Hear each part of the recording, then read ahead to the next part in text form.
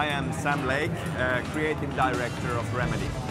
Hi, I'm Matias. I'm the CEO of Remedy. Quantum Break is a deeper entertainment experience that combines together AAA action game and a high-quality TV show. The theme of the story in the game is time. It's a time travel mystery with this looming threat of time breaking down. So at the beginning of the game there is this failed time travel science experiment that goes horribly wrong and that causes a growing fracture in time. Time starts breaking down and our heroes, Jack Joyce and Beth Wilder, as well as our main villain in the game, Myllyrinne, are all present during the experiment and they all gain time manipulation powers.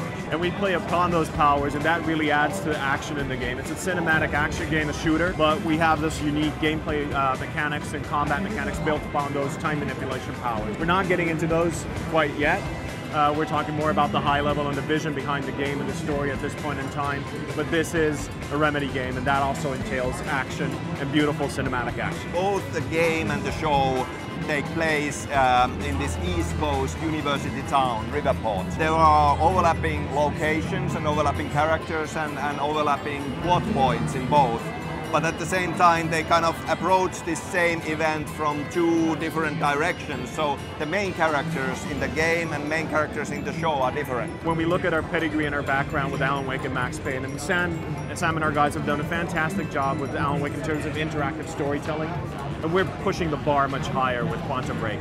And then when we look back at Max Payne and the kind of the cinematic action and the gunplay, we're again raising the bar much higher. So I think this is in many ways, these two elements come together for the ultimate Remedy experience. You are actively taking actions in the game that obviously change your experience in the game as you go forward, but also those choices you make create you your own personalized director's cut of the TV show. So it's a single player experience. So everyone playing the game is really essentially creating their own Quantum Break universe. They get a slightly different version of the TV show and a slightly different version of the game depending on their choices along the way.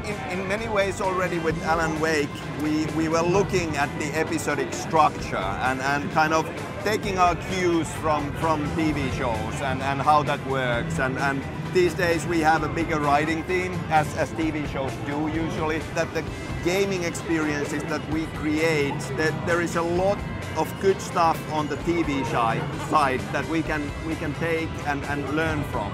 And now we are just taking it a step further. Well, I think we've taken it, we really are pushing the envelope in a lot of areas, and frankly, I don't think this has ever been done before, and that's part of what makes it exciting. It's a big, hairy, audacious thing, but you know, you have to dream, and you have to like I think we've said to ourselves, you need to be a little bit crazy to take on a venture like this, but it's something that we're really enjoying. It's a fantastic experience.